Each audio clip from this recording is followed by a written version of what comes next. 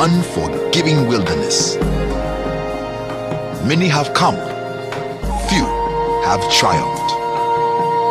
This is Africa.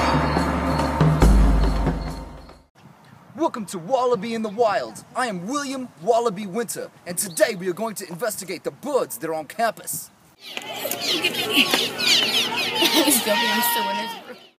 Wallaby first noticed the nests over spring break.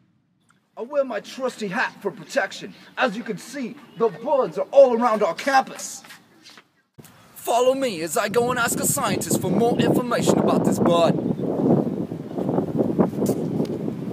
Crikey, a lion!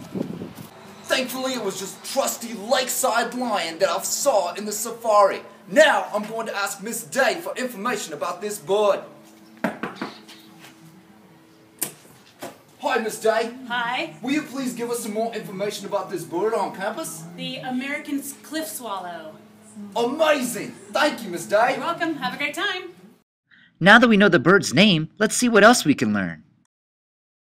The American cliff swallow breeds from April to August, laying 3 to 6 eggs. They spend winters in western South America from Venezuela southwards to northeast Argentina as a migratory bird. They create burrows out of twigs and mud. They eat insects which are caught in flight.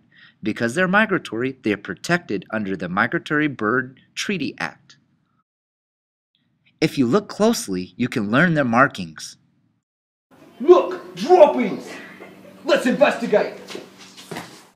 Upon investigation, Wallaby learned that some of the eggs were falling out of the nest. These eggs are fragile and need to be protected.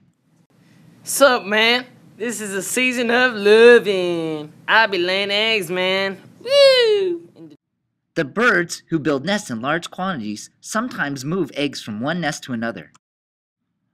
Uh-oh, Wallaby looks like he went inside one of the nests. Let's see what he finds. Here, inside the swallow's nest, we can see they're laying eggs.